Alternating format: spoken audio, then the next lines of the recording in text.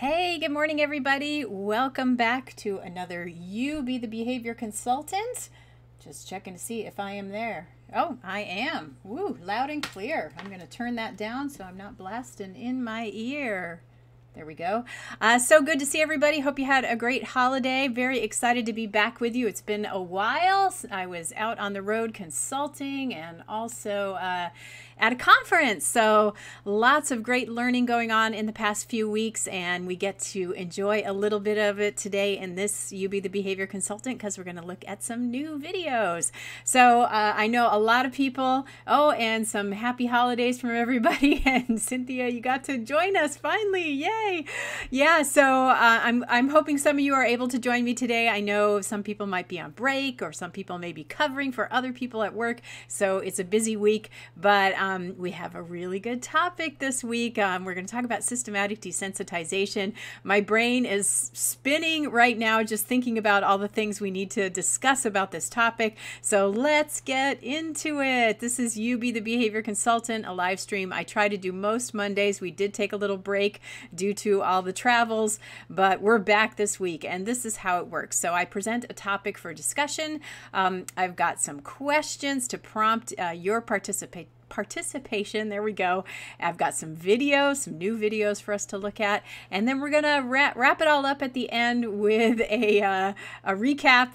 And everyone is excited about this topic. Good. I am too. This one really has my brain spinning, so I hope you all will join in the discussion to share your thoughts on it. Okay, so we're going to talk about systematic desensitization. First of all, if anyone has some thoughts on how to define it, please jump in. Obviously, I'm going to provide a definition that I've found for you. I did a lot of reading the last couple days, found some really good resources on it. And then what I thought we'd also talk about is what do we think the processes are, what the learning processes are that are involved in systematic desensitization. And then here's where it gets really fascinating. What does it look like in animal training? This is where I was really getting challenged in trying to describe it. And I've got some videos that I think are maybe what we think it looks like in animal training, or maybe not. That's where I think the discussion is going to get really interesting. And then I also want to talk about other strategies that people have used to address fear responses. So those are my questions that I'm going to throw out there to get our conversation started.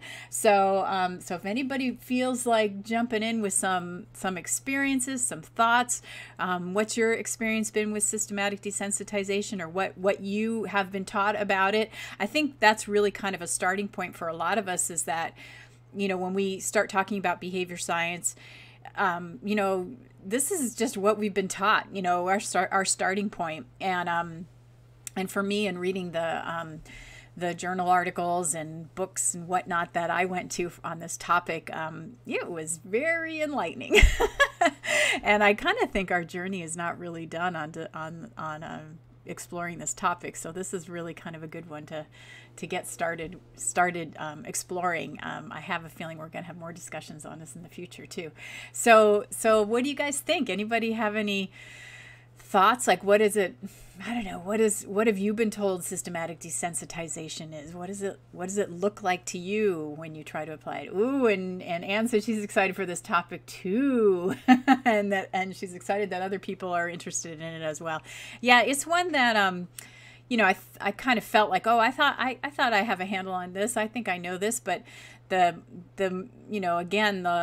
longer I've been in the business, the more I go, I don't know that I understand this at all. But what the heck? We should have a conversation about it and see what we all have been taught and what we think about it now, and what else we've learned about addressing fear responses. Everyone's feeling a little shy about this one. It's okay. It's okay. I do have quite a few videos, so if you want me to go into my definitions, I can, and we can look at videos and explore those as well and see what we think. I did, for those of you that are members, I do have quite a few references that we'll get into, and And those will be available to you to explore. Many of them are open source, so you can find them yourself. So Cynthia says, it takes a long time if used alone. In my experience, it has to be used with other procedures. Yeah, I think that's a really good comment. I think as I was looking, especially at my own videos, and also reading the journal articles, I would say the articles that other people wrote where they were applying it, especially with animals, I think what started to become really an interesting question to explore was, is it really possible to use on its own, so to speak, especially in the animal training community? That was the question that kind of kept coming up. Is like I would read a method that was described, and I was like, I don't know if that was just systematic desensitization. Then there was a moment there where clearly there was some reinforcement that went on that maybe wasn't acknowledged by the author, or maybe they didn't notice it. So that could be a thing. And Anne says, yes, I feel the same way. It's important when working with animals, but I get confused as well. Yeah, and I think that's why this is a good topic to discuss, because I feel like it is a little bit confusing. And so that's why it's a fun one to talk about. Maybe I'll go ahead and get into some definitions that I found, and that can kind of prompt some more discussion. So the first one that I thought I would share is that systematic desensitization was falling under this category called exposure therapy. And that word itself, exposure, was very enlightening. So I'll just kind of read this to start out. That exposure therapy is a type of treatment for specific phobias, and is an intervention for use in treating other anxiety disorders. It involves having the learner repeatedly expose themselves to a feared stimulus until fear abates. The least demanding form of exposure is systematic desensitization. And I thought this was interesting. Flooding is also a type of exposure therapy. So during exposure therapy, the learner is presented with a fear-evoking stimuli in a controlled, prolonged fashion until the fear diminishes. The learner may be exposed to a real stimuli or simply imagine the stimuli. So obviously we don't do the imagine stuff with animals, as far as we know. Exposure may be to intensely fear-evoking stimuli, or it may be gradual, working up a hierarchy of feared stimuli, which is what we're thinking about with systematic desensitization. And I thought this was also an interesting point. Exposure should only be used if the learner is able to tolerate some degree of distress and is sufficiently motivated to overcome their fears. Of course, that's talking about human learners. So Cynthia says, for maybe a definition, presenting a stimulus below the animal's fear threshold, which we would have to identify, right, what that looks like, and gradually increasing the stimulus parameter while the animal stays below threshold. So again, it kind of sounds along this line of exposure, right? So that word exposure, again, that kind of had some impact for me in terms of a procedure. So exposing an animal to, a stimulus that may have evoked a fear response in the past, right? Okay, so that gives me some visual, a visual picture of what this might look like. Oh my God, are we going to have ABA kind of things? They have been applied to autistic kids for some time as well, and only now recognized as being completely abusive in humans, that is. Well, everything is, related to behavior analysis here. So we are talking about behavior analysis, but it doesn't have to be abusive. So, just how we learn is behavior analytic. I mean, this is just kind of laws of, laws of nature, so to speak, and they're just being described. We're just describing learning processes, so to speak. So let's talk about the systematic desensitization definition. So it's a least demanding exposure therapy used to treat phobias and other behavior problems involving anxiety. The learner experiences real or imaginal exposure that involves gradually working up a hierarchy of fear-evoking stimuli under the anxiety reaction to the stimuli is extinguished. typically combined with relaxation training. So, and I don't know if this is how you pronounce his name. Volpes is how I thought it was, but I could be wrong. 1958 is sort of the guy that has been considered the person who's described systematic desensitization. And then McGlynn is this other one who has published a lot on it. And he says it involves 3 elements: progressive relaxation training, development of a hierarchy of fear-evoking stimuli, imagined or real, and exposure to the hierarchy while practicing these relaxation techniques. So this is sort of the, the textbook definition, right? And Anne is saying exposure therapy can be abusive. So the last line is important. So what I'm giving you guys here is just sort of what's in the textbooks as far as definitions, right? So this is sort of, a setup of what's out there in literature. But you guys, I want you guys to be aware of this, because these are words, these are terms that we use in animal training.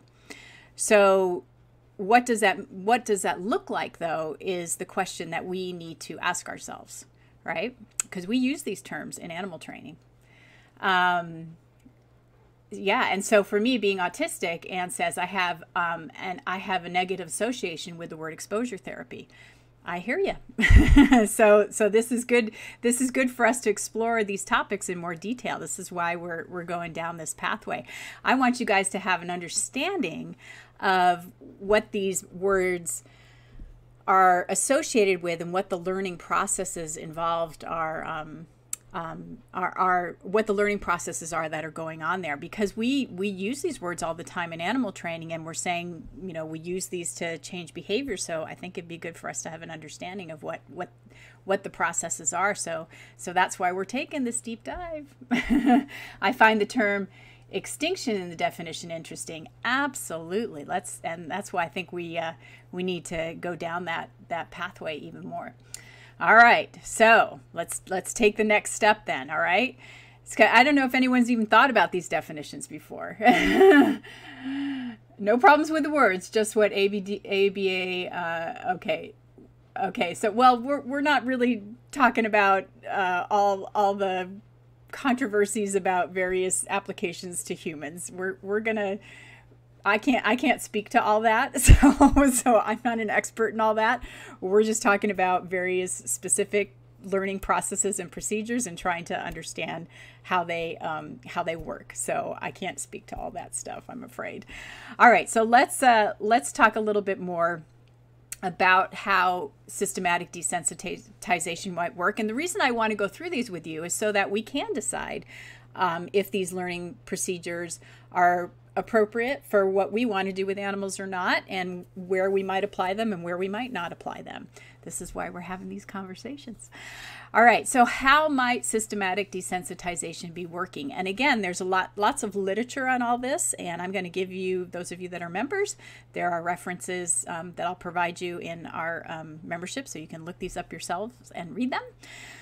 So one way that it might be working is extinction, right? So if you look at that definition, the idea is that there is this exposure to an aversive stimulus, but the idea is that the exposure is at such a low level, which some of you described already in some of your definitions, and that the individual or animal is very calm and relaxed, and there's this hierarchy that was described there. So you figured out this hierarchy, and the animal is exposed at such a low level that the animal is very calm and relaxed. It sees that aversive stimulus, and then there is an extinction response to that aversive stimulus. And then there's an exposure at a little higher level, and then there's an extinction response to that stimulus. Now, I'm not necessarily saying I'm defending systematic desensitization or not, but we're going to look at video examples, and we're going to also talk about alternatives, so keep that in mind. So this is one of the things that I had at the top of my questions. Let's go back to the topic here. I said, what other strategies have you used to address fear responses? So keep that in mind. That's one of the things that we are going to talk about here. So so going back to one way that systematic desensitization is addressing a fear response is this gradual exposure, right? And then extinction of the fear response. One of the things that was also mentioned in the definition is that there is an association of something appetitive at the same time. So some sort of counter conditioning. So when there's exposure to this aversive stimulus, there's also this appetitive associated. So they're saying counter conditioning. I think in the description they gave, I think they're saying that relaxation potentially for the human is the counter conditioning. What we tend to see with animal training is that people tend to associate food or something else that's appetitive with the situation. There's also the mention that habituation may also be going on. So let's talk about what that might look like in animal training. And this is where you guys may have some more thoughts. So I do think in animal training, what we see is that people talk about gradual exposure to whatever that aversive stimulus may be. I think we see people talk about pairing appetitives with it. And I do think that it's possible that the appetitive may facilitate the extinction process. But I also think that there's, in what people describe as systematic desensitization, that there's probably other things going on. And this is where it gets a little confusing. I think sometimes there are things like positive reinforcement of responses going on. I think there's also negative reinforcement of things going on. I think there also might be stimulus fading going on. And I think there's combination of these procedures going on and switching back and forth. And so I don't think what people are doing in animal training is necessarily as cut and dry as what I described for you in the definition that was provided in the textbooks for the human world. But I think what we see when we observe animal training is that sometimes we do see this pressure to tolerate an aversive stimulus, and then the fear response is extinguished, and then there's more pressure put on the animal to tolerate the aversive stimulus, and then the fear response is extinguished, and then there's more pressure put on, and then the fear response is extinguished, and then more pressure put on. I do think sometimes we observe that. I think sometimes too much pressure is put on, and the animal says, no thanks, I'm out of here, and they escape or avoid the aversive stimulus. I think sometimes we see too much pressure put on and there's an extinction burst, and maybe the animal can't escape or avoid the situation. Maybe they're put in a situation where they can't use their behavior to get away, and so the fear response, so they escalate in their fear response and then they give up, and so we see extinction bursts. I think sometimes we see conflicted responses where we see an animal where there's an appetitive is offered and they want the appetitive, and so they're trying to get the appetitive, but they're dealing with an aversive stimulus, and so we see that conflicted topography. And then sometimes I think we see success. We see people get the desired outcome they want. So I don't know, does any of that sound familiar to people? Do you guys sometimes see all those things happening in what has been described as potentially using systematic desensitization? Now is that starting to sound a little more familiar to people? This is why I wanted to talk about it. So I know people got a little sensitive, but this is why we want to have these conversations so that we don't just immediately go, oh, systematic desensitization is great or bad. We first need to know a little bit more about what we're talking about, and so what the definitions are in the ABA stuff, what people think they're talking about, or I tend to use peer pressure to make it easier, or what people tend to be talking about in animal training, what they think they're describing, what we're actually seeing, and is it actually systematic desensitization? Is it something else? Is it a combination of things? What exactly is going on there? So this is the conversation, if that makes sense. So so this is kind of what I wanted to talk about. Have one animal and have animal that is fearful, and one that is comfortable. Okay, so you have some animals that are showing different responses. But so let's look at some videos, and that might help you guys a little bit visualize some of these things, especially what's on this slide here, because I think what we describe as systematic desensitization in animal training is all over the map. I think we have these different descriptions of it, but I don't think what it actually, I don't know that it matches all the time what is in the literature. I don't know that what's been published all the time is actually, the same as what, may be described. And it's just all over the place. So I'm going to show some videos, and we can discuss those. And I'll kind of explain what's happening in the videos. So in this first one, what had happened was people were going to target train some fish for a workshop that we were doing. And initially they had put all these sticks into the aquarium that are used for target training fish. And the fish were terrified of the sticks. They were trying to get away from them. And so now they had to reintroduce these target sticks to the fish. And what you're going to see is the person is just slowly inserting the target stick into the fish tank, and the fish are just remaining calm. And I had labeled this video as systematic desensitization, but I don't know if that's what it is. So let's just look at this video. And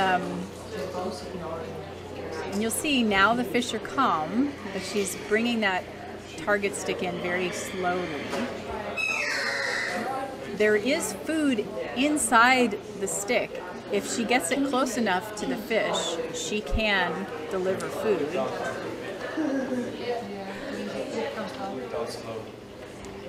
So a part of me thinks that could be systematic desensitization, because she's slowly introducing this in a way that the fish can tolerate. But it's not, but by definition, it's not really evoking a fear response that the fish are, and that the fish, so that the fish have a little fear response and then it extinguishes, and the fish have a little fear response and then it extinguishes, and there's no counterconditioning going on. So I don't know if that's really systematic desensitization. So is it just stimulus fading? Is she just fading in an object and not getting, I'm sure they're aware of it. I mean, I know they're not facing it, but I'm sure they're aware it's coming in. So part of me thinks maybe it's just a stimulus fading procedure, and then once it gets close enough, she'll deliver food, and if they eat the food, then maybe is it positive reinforcement for remaining calm in the presence of the object? I guess it would be counterconditioned if they contacted it at the same time they contacted the aversive stimulus, but the aversive stimulus is already present, but they're also not showing avoidance responses to the object anymore, so maybe it's not an aversive stimulus. So there's a lot of questions to be asked there about what the procedure actually is in that moment. And Chris thinks if the tank was bigger, would they be gone? She thinks they would be moving away. I can say, based on what I remember prior to this clip taking, they really were actively, like showing more of a panic type behavior. Where they wouldn't eat, they were hiding behind the plants. They weren't coming this close to the target stick. They're looking much more relaxed than they were before. So their behavior is much different than it was prior to what you're seeing in this video clip. And Anne says, I love how Barbara makes us think. Are they being flooded, says Anne. I don't think so. I think in the previous video they were being flooded, which I don't have for you, but prior to this, like the way the fish are behaving in this video, they're actually out swimming and moving around, whereas previously to this, these fish were hiding behind those plants they weren't moving around at all. So their behavior was very different than what you see in this particular clip. So that was one of the reasons why we felt like we were seeing better response. You know, and so you think that they're not happy, that they're being uncomfortable. I disagree. I disagree. I wish I had the before video to show you, but I would disagree with that. Yeah, so it was a much very different response when the target sticks were in the tank with them. But they are not. You don't think they're comfortable? Yeah, I don't.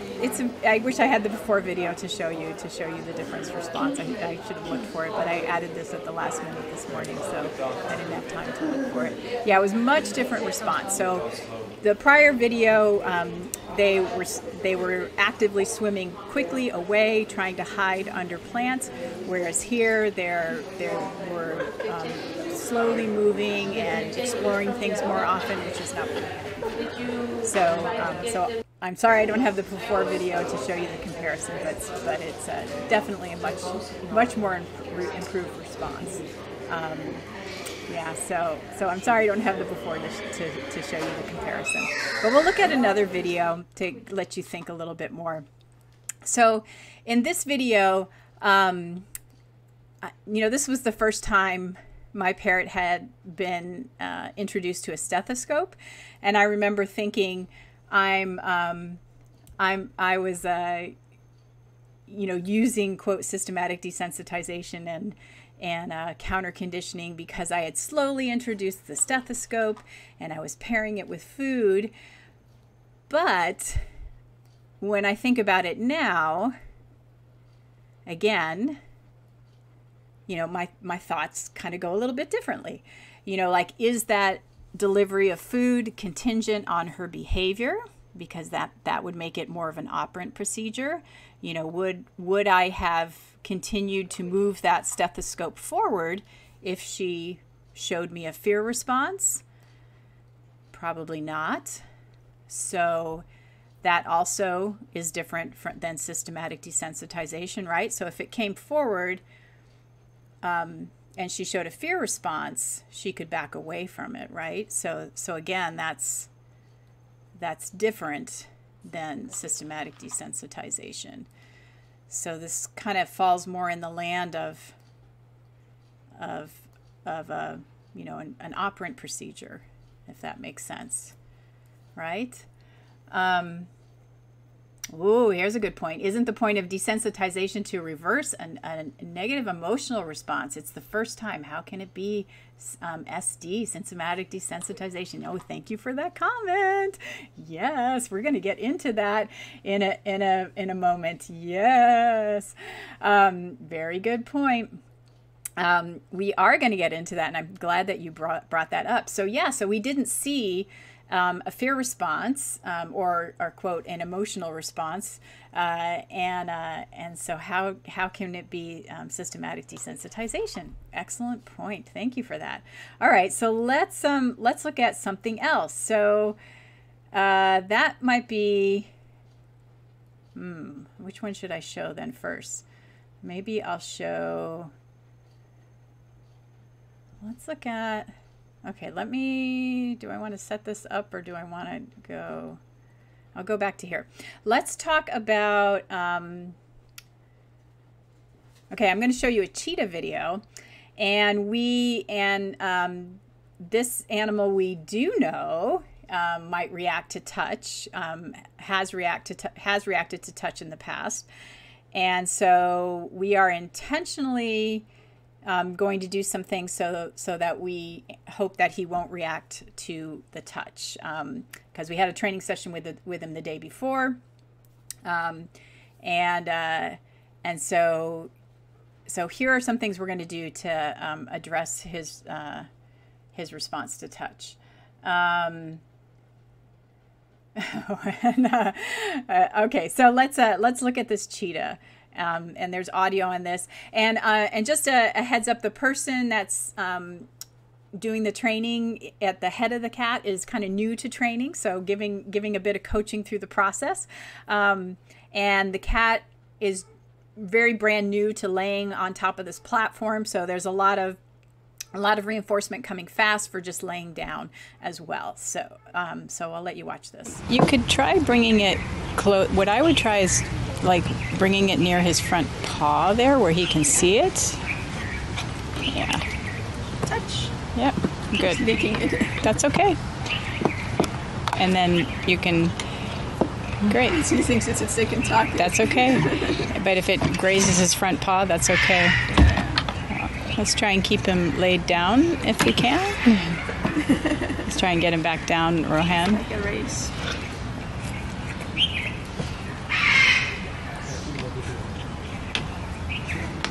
There you go. Yeah. So we'll try targeting him down low again. You're always thinking about laying down. So, there you go. And now just feed him down low, and let's just keep feeding him down low so he stays down. And that way Adriana can work on trying to touch him again. Yeah. Just showing it. Yeah. And that's good having him look her direction so that he sees her coming. I think look from lower, so Yeah. but he's so focused on me. Yeah. So what we'll try and do, Rowan, is she's going to say touch, and when she says touch, that's when you give the cat food, okay? Yeah. Yeah. So whenever you're ready, Adriana. Touch. Okay.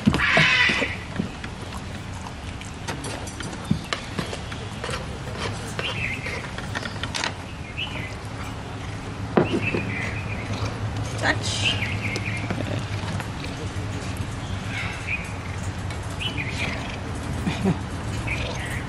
Doesn't even see the food.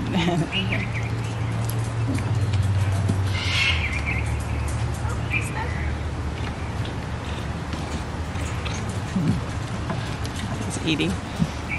Gonna run out of food soon. Touch. Getting food all the time now. So. Yeah. Okay, so let's wait till she says touch, Rohan. Oh. So wait, Rohan. Keep a little bit of food. Oh. Yeah, wait till she says touch, because she's going to reach for the tail. Touch.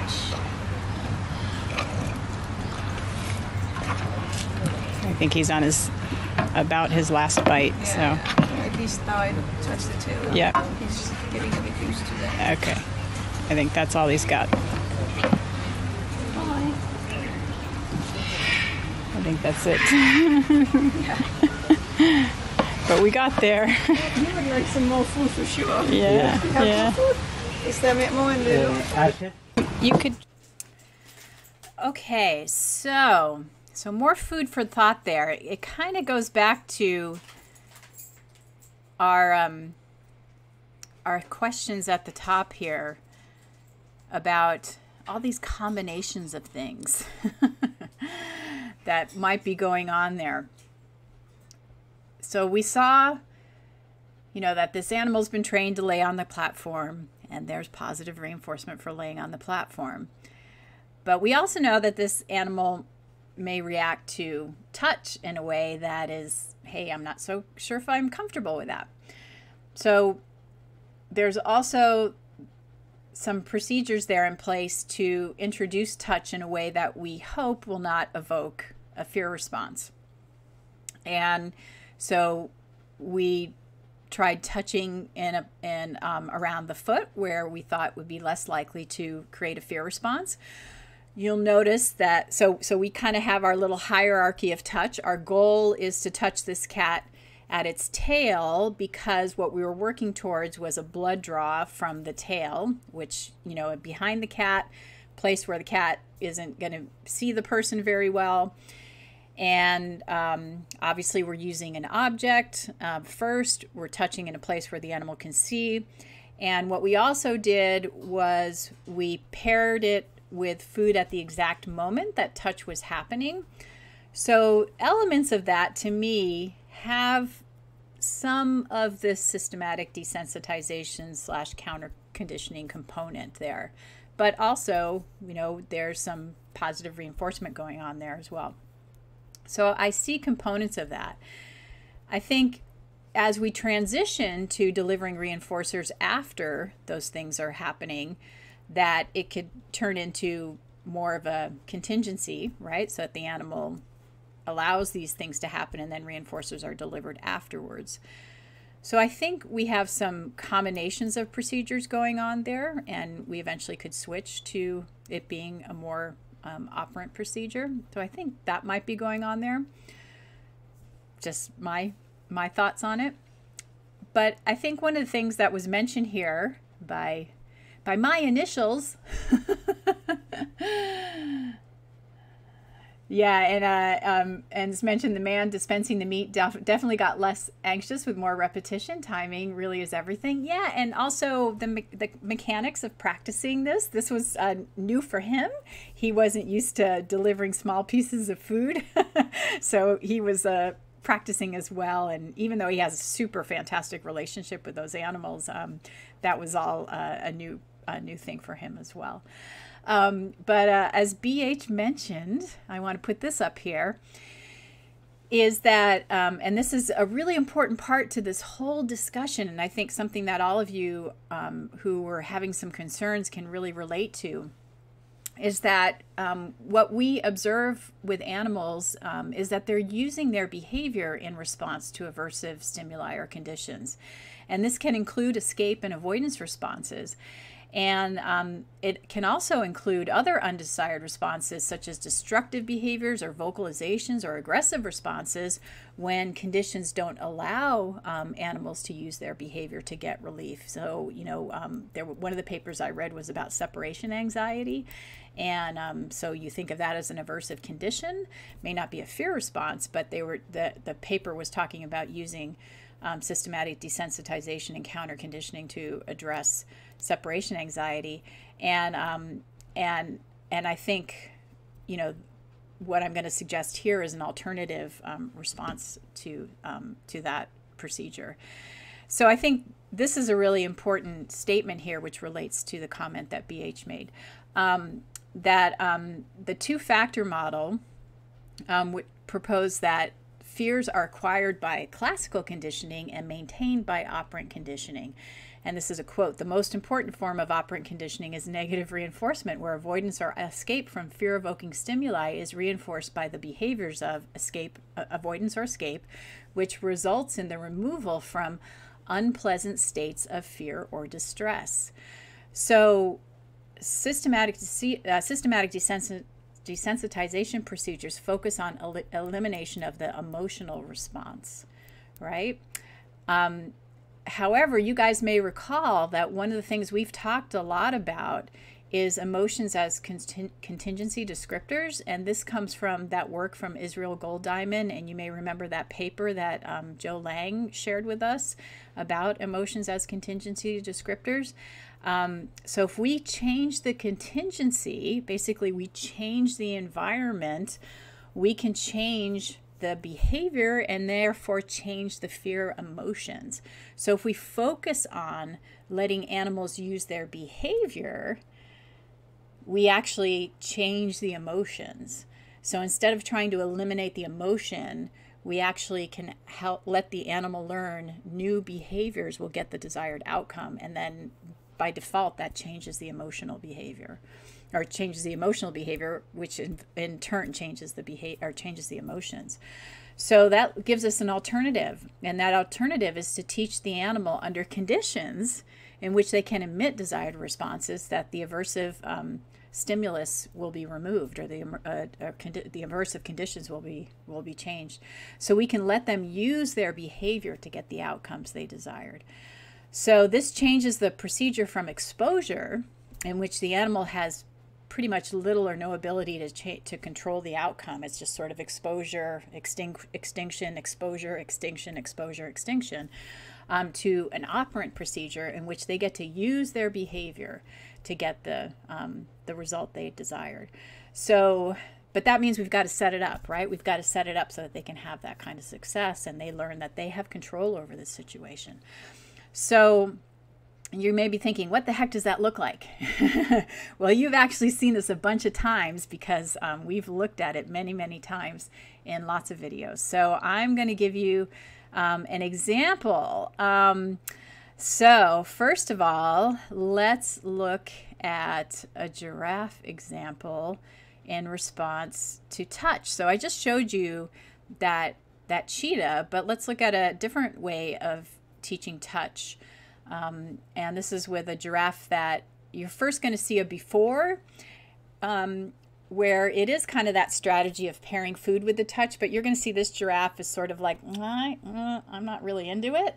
So what could we do instead?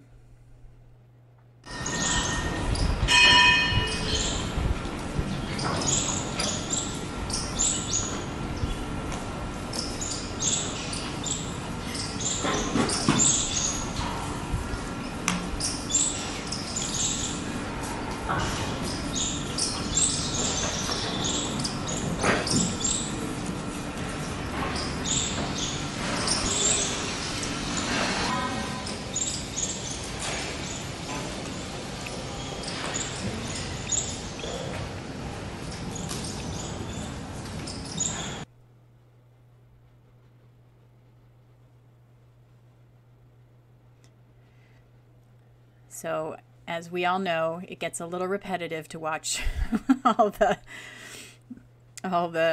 approximations, so I sped it up for you.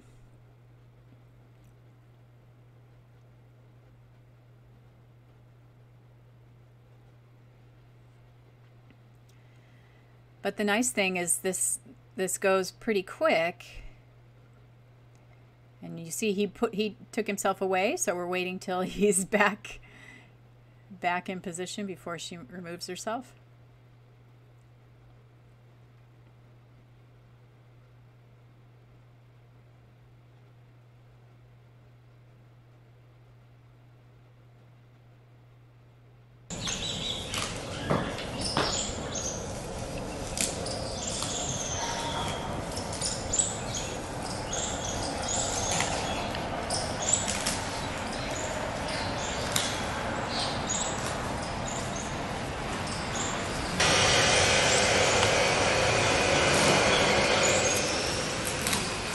Now raising the criteria.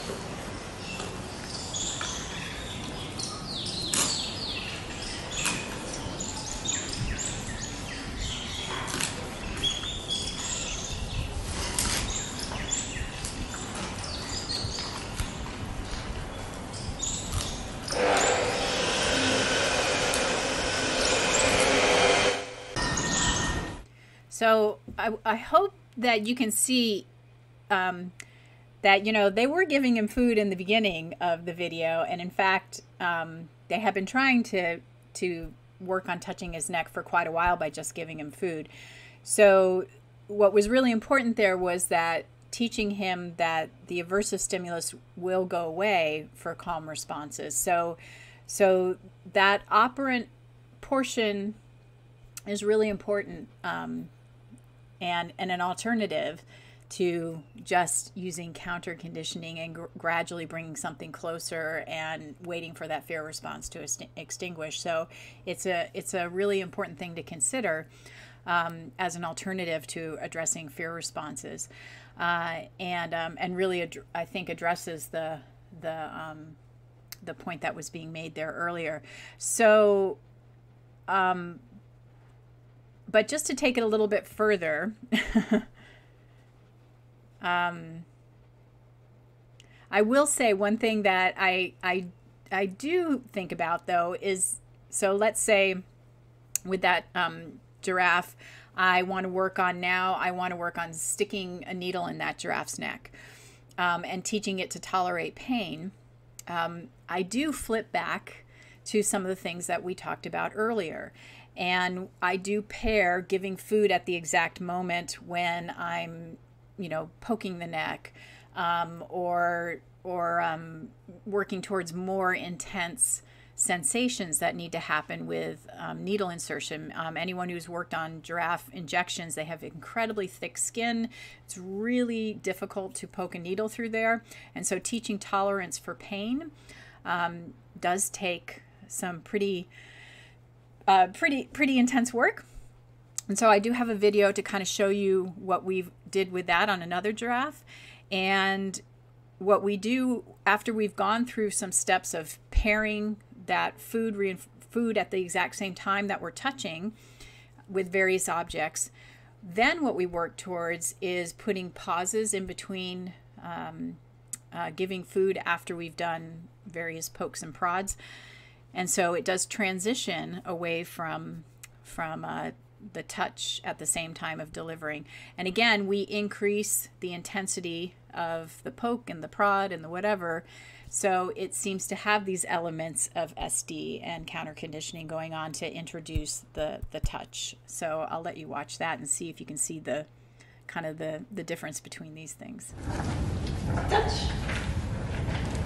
Yeah, he gave us a little flinch. Touch. Good boy.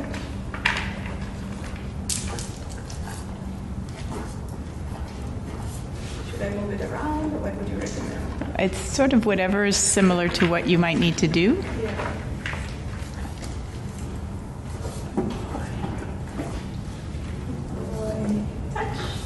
Oh, yeah. See your reaction. We also kind of have to wait till he's done chewing, so he's ready to eat.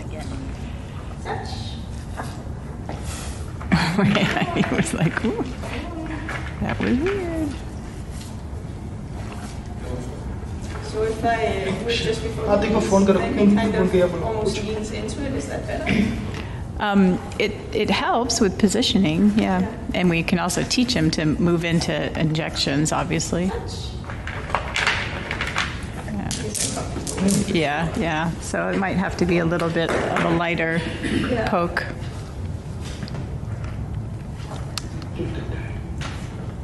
But sometimes, as you know, with giraffes, sometimes light is more irritating than hard. Sometimes the light touch is like flies.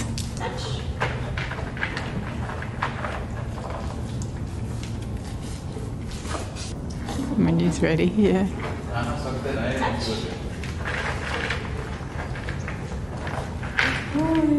Good. Yeah.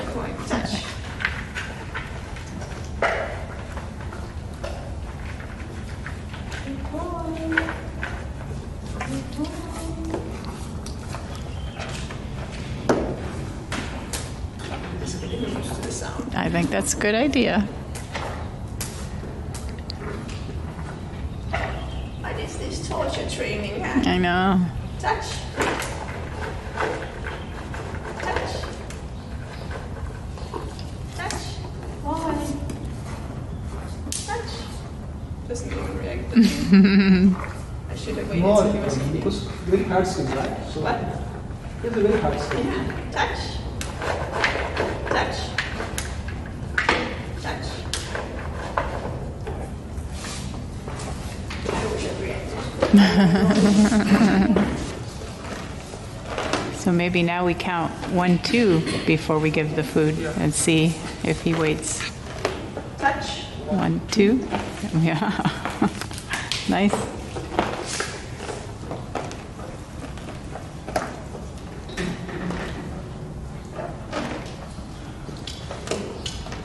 Touch. 1, 2. Nice. Touch.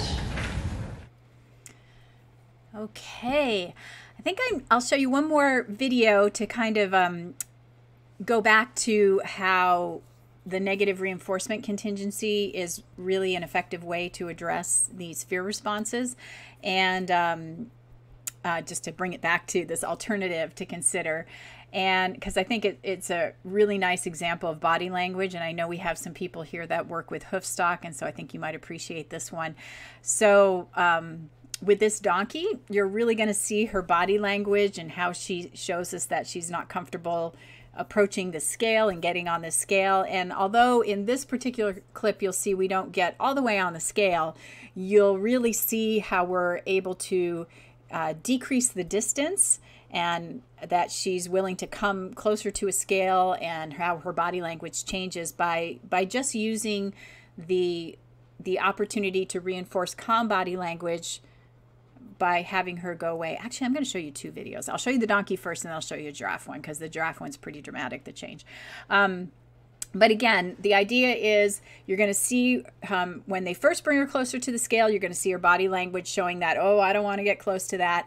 And then instead what we do is we bring her close enough that her body language is relaxed and comfortable, and then we remove her from the scale when we see she's come as close as she's going to come with calm and relaxed body language. So what we do by removing her there at that distance is we're reinforcing calm body language instead of bringing her really close where she's stretching her neck out and then removing her, because then we're reinforcing that stretched out body language and that fear response. What we want to reinforce is calm body language, and that gets you removal from the aversive stimulus. So hopefully that makes sense, and I'll let you watch. It's a long video, so I might skip ahead towards the end, but I'll let you see the beginning, and then I'll bring it towards the end. Oh, the goats are all running back.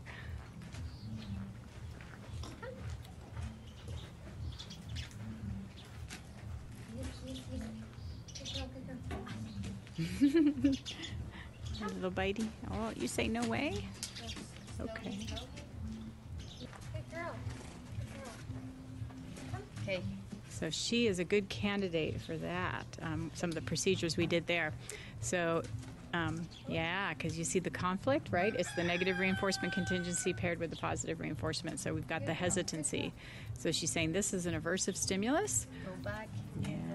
Yeah. So, so what we want to do with her is we want to bring her forward, but only to the place that her body language is relaxed, and then we're going to move her away from the aversive stimulus.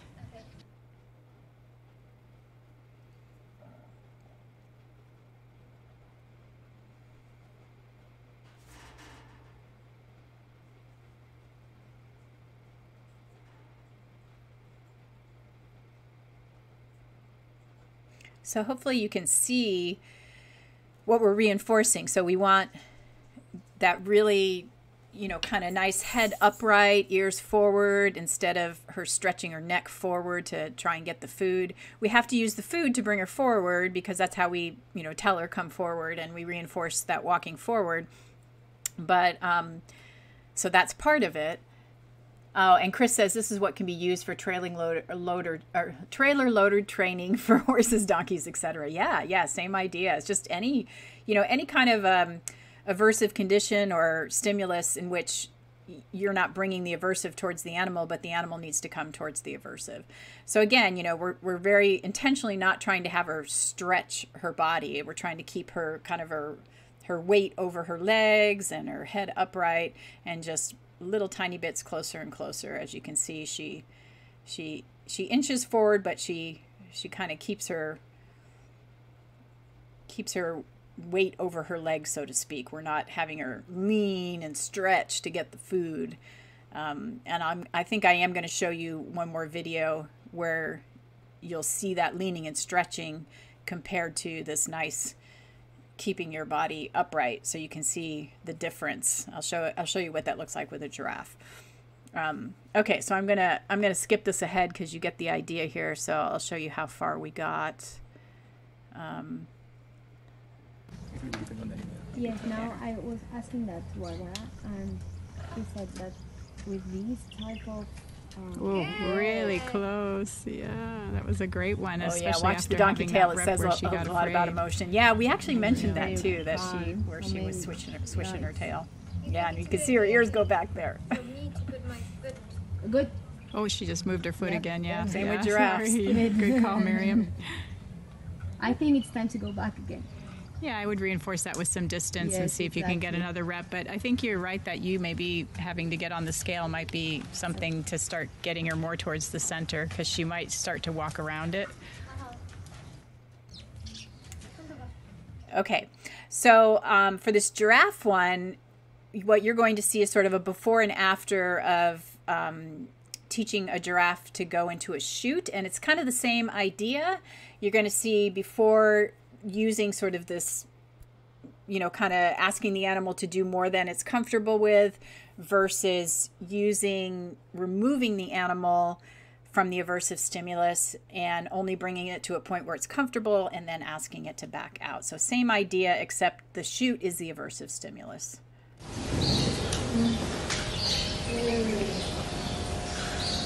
So this is the before.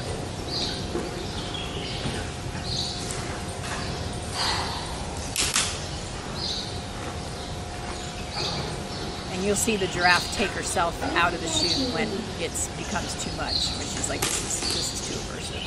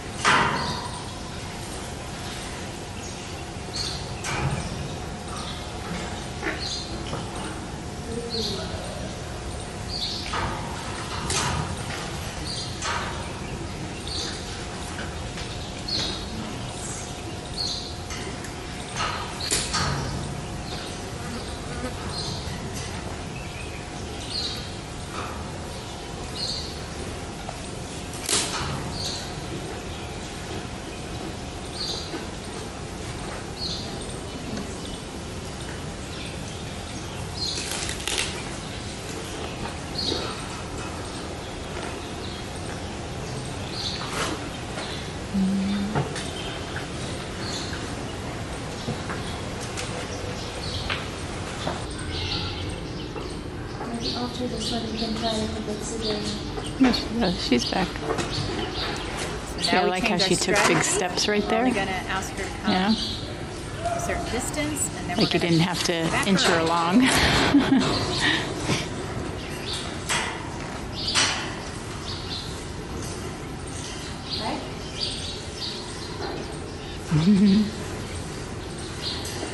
No, she's like, oh, yum.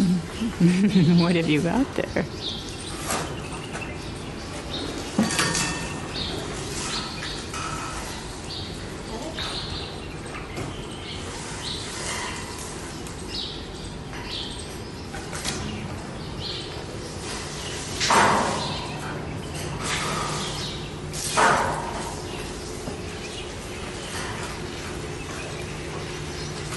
I think she's just figuring it out.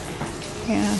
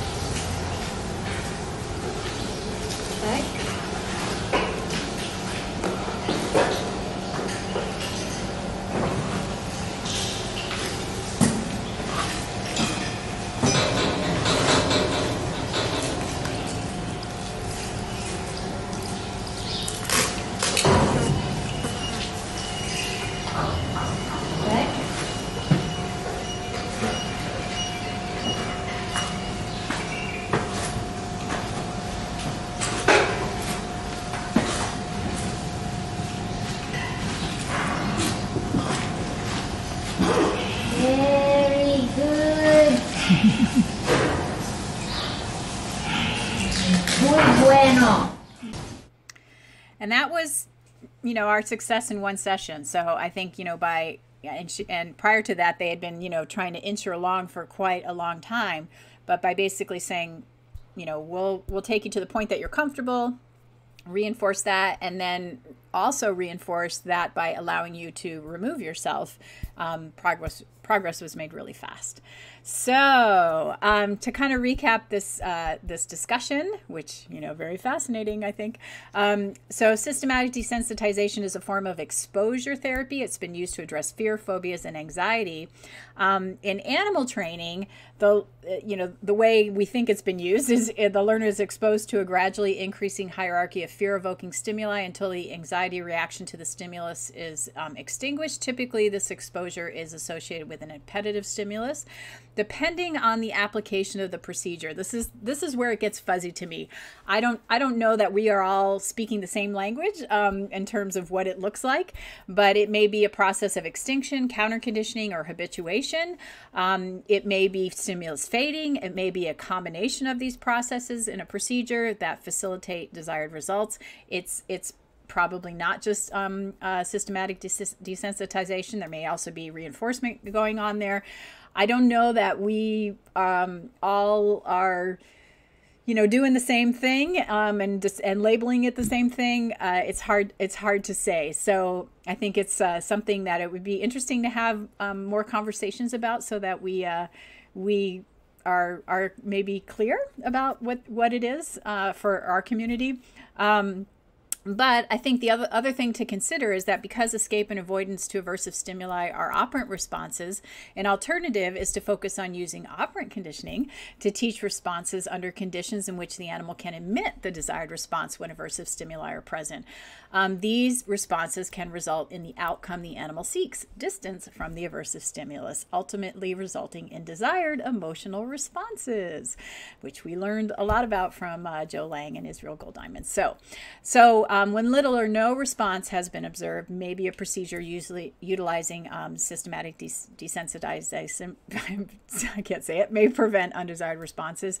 But maybe once escape or avoidance has been noted, negative reinforcement may be the more helpful approach. And again, there might be some circumstances where, like you saw with the injection training, where it may be more applicable. But yeah, so it's kind of an interesting topic. It's not so cut and dry, I think, in our world and in the world of animal training, and certainly something that I hope you guys will explore a little bit more, think about a little bit more, and chew on, and maybe we can discuss tomorrow, because we have a Tower Talk tomorrow, members. So I hope you will join me for that. I should make a little notice of that. We are having a Tower Talk tomorrow at 11 o'clock Central Time. So if you are a member, log in to the membership program and get that Zoom link, and we will discuss this in more detail, because I think this one has us all scratching our heads and thinking a little bit more. There is a citation for this particular discussion. We are encouraging people to cite where you learn things. A reminder that I did do a presentation on Christmas Eve, Christmas Day, for those in Japan, and that is now available. I did make the recording available on animaltrainingfundamentals.com. I put the YouTube link there. Also, we have some new goats presentations coming up in January. This one with Jonathan Amy, which is all about, this is really cool one, because it's really about the components that make up a behavior and how to make them fluent. And then a new announcement, speaking of emotions and emotional behavior, oh my gosh, Anna Linehan is going to be speaking about this topic. So this is really relevant to what we discussed today. And for those of you that are not members, you can get a taste of what Animal Training Fundamentals is all about, because there is a free course still available at animaltrainingcourse.com. That one's going to expire on the 31st, though, so I encourage you heavily to take advantage of that. And if you are not a member, please do join us. There are so many courses, and I've got a whole list of new courses that I'm going to be adding soon, now that I'm home for a little bit. So I hope you will join us. And I see a comment. I love the way this was done. Instead of exposure being forced to tolerate the situation, he gave the animal space to go on and retreat, actually use the brain instead of drowning in panic. Yeah, that is one of the really important things I wanted to get to in this particular discussion, that that we've learned about this difference between sort of using that respondent approach and the operant approach, and that we learned that escape and avoidance are behaviors that animals use to avoid aversive stimuli, so we can take advantage of teaching them ways to use their behavior in a way that is, under conditions in which they can be successful. That's the really important part. And so that's how we've been learning a lot, that negative reinforcement isn't a bad thing if we apply it in a way that is as you saw in these videos today, a way that can be successful for them. So thank you for hanging in there. I know in the beginning there it was a little triggering for people, but sometimes it's important to have those conversations so that we can understand what's going on there and help us move on to useful information and get to the stuff that helps us do what we can to help our animals be successful. So cool. And thank you so much for taking this topic up. Looking forward to the Tower Talk tomorrow. Awesome stuff. Thank you. Good comments from everyone. I appreciate that. And great to see you all here. And thank you for joining me after a few weeks off. I know it was a long one, but look what we got out of it. We got some more fun videos to look at and explore and discuss all these interesting topics. And Soraya says, great. Awesome. So I have a feeling I'll see a bunch of you tomorrow, and we can talk about all this a little bit more and get into some more details. So I appreciate that. And we hung around a little bit later. Love everyone doing what they can, and thank you for this one. All right. Well, I appreciate that. Okay, guys. Well, I kept you a little bit late today. Sorry about that, but we had so many cool videos to look at. And a thank you from Dante Camacho. All right. Good job, guys. I'll see you tomorrow then at 11 my time, and we'll talk to you again. All right. Have a good day. Bye, everybody.